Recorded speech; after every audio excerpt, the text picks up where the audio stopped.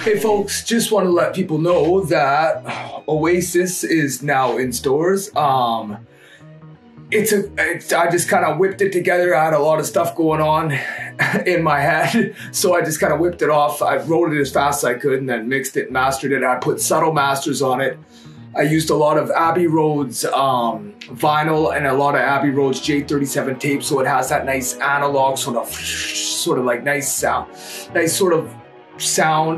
and also a lot to do with the swing of it.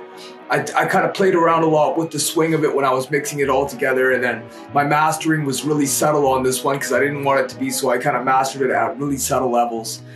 And yeah, it's a really personal kind of project. It was just sort of like whatever was going on in my head at that time. I just threw it out there and just threw it out to the universe. I watch these psychic chicks on YouTube sometimes, and they said, if you have a message, put it in a bottle and send it out to the universe. And so that being said, I said to myself, okay, well, I got a message up here. I came up with this after I went through something or whatever. So here it is on the thing. So I hope people enjoy that and have a happy Easter Monday and stay tuned for more stuff. And I'll keep going back to my Nivea stuff when I have a chance. I was just busy working on this and doing some other stuff, but I'm always around, so I'll keep you guys in the loop. Thanks so much for checking this out. I really appreciate it, and I hope everybody had a great Easter long weekend and enjoy.